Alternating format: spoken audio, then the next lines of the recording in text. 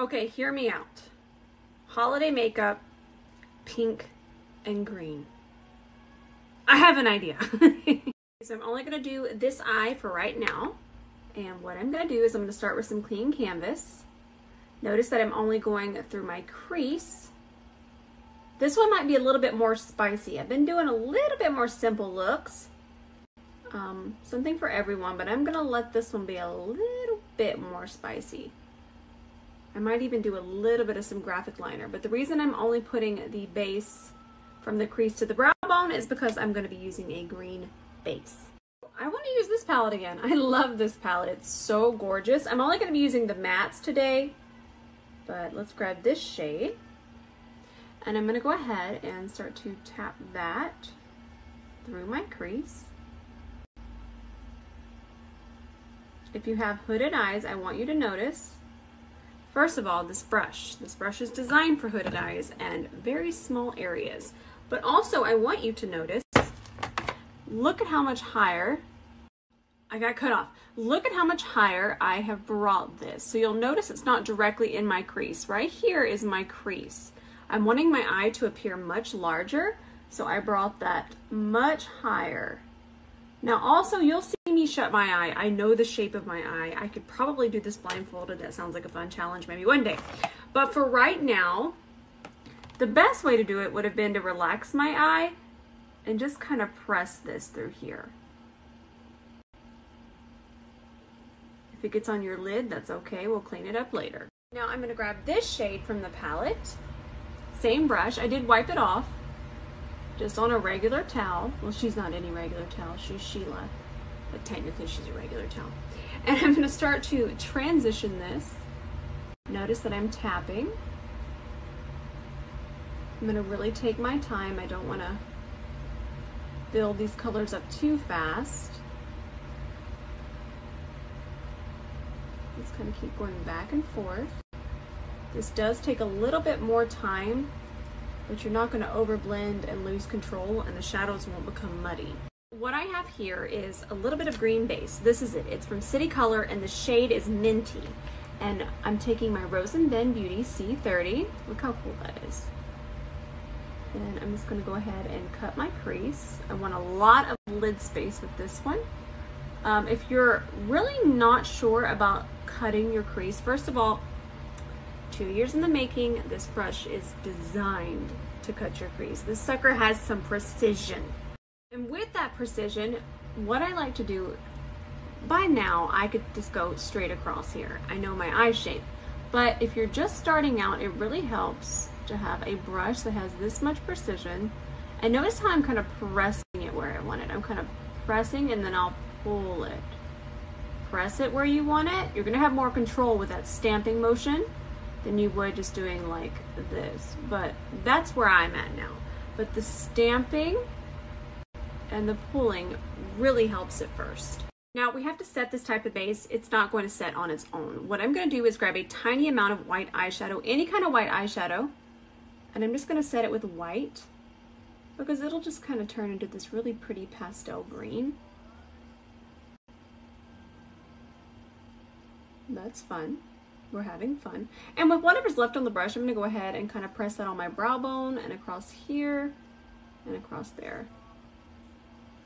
Real Christmassy around here, okay? Real Christmassy. So we're going to grab this gel liner here from Melt Cosmetics, and I'm grabbing this on a Rose and Ben E26. I'm just grabbing a little bit more. When doing precision, I want to make sure that the product is very evenly distributed on the brush. So I'm just going to do a quick twirl. We can always come back and grab that. It's not wasted. So what I'm going to do is I'm going to start through here. I want to make sure you can see. I need to hold it a little bit farther back.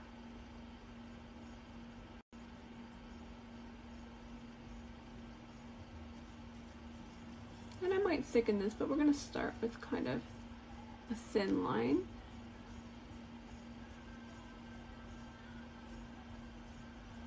And then I'm going to decide if I want to connect it here. I feel like I still want to do black liner as well, but we'll see. So now, let's grab some black eyeliner. And this one's from Melt as well. I told y'all we were going to get spicy.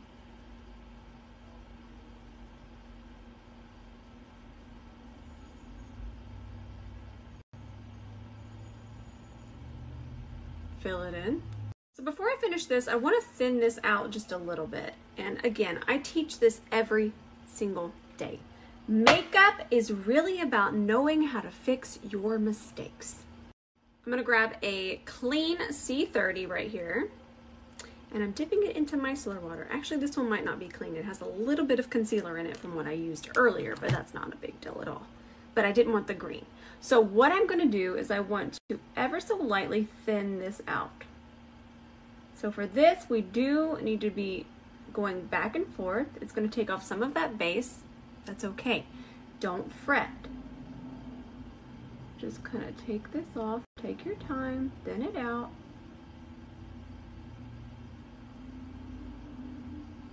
And now I'm going to wipe it on Sheila. Make sure I'm getting all that green off. Just kind of keep thinning. Don't panic. Easy peasy. Remember the one that had the green base? Go right underneath. Look how easy that is.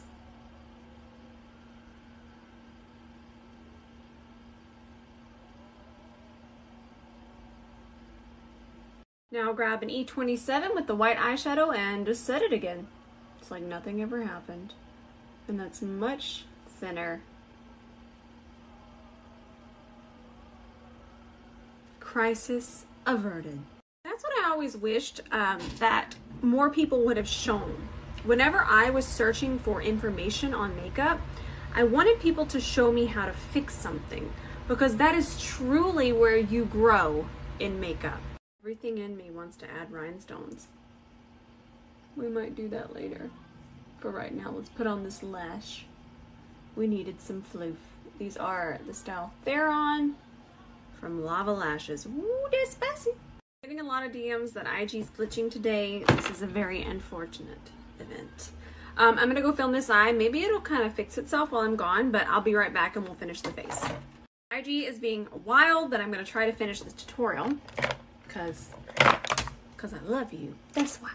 I haven't used this in 100 years, okay? This is the Smith & Cult Untouched Skin Brightening Primer. This stuff, first of all, it's a foam, and that's really fun. Second of all, I forgot how much I loved it. So you're gonna see it go on, and it actually evens out the skin tone, and it's just amazing. Makeup just kind of grabs onto it. So you can wear it alone or as primer. We're doing primer today. So I'm gonna mix these two. I've never tried this, but this one's too light and this one looks too dark. So I'm gonna mix 130 and 140.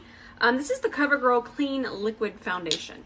So I mixed the two colors on the back of my hand, and that looks pretty good, pretty good. It smells like some kind of medicine. Whoa, it smells like Vicks. It smells just like Vicks. So the finish is quite lovely, but I don't think I would ever use it again because the smell is so intense. I don't think I've ever said that before. I don't think I've ever been so against a foundation because of the smell, but that one particular smell, it just smells like medicine the entire time on my face. Moving on, I'm just going to keep it on. I'm going to grab one of my favorite concealers at the moment. This is the Beauty Creations.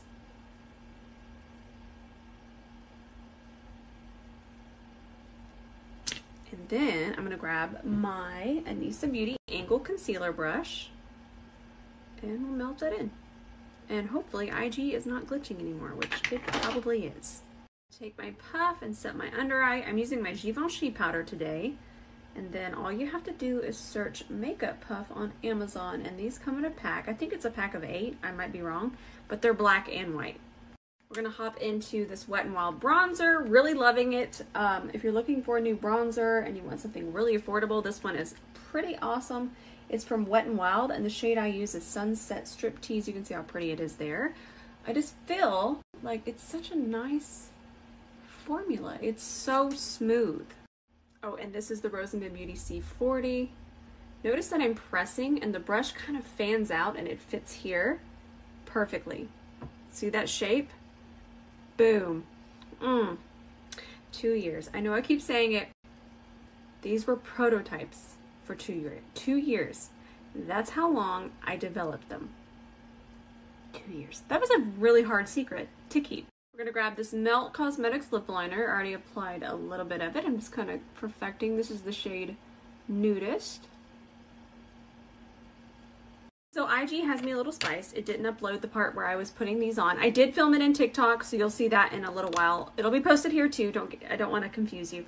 Go get this immediately. This is what I use. This was the easiest rhinestone application I've ever done in my entire makeup life.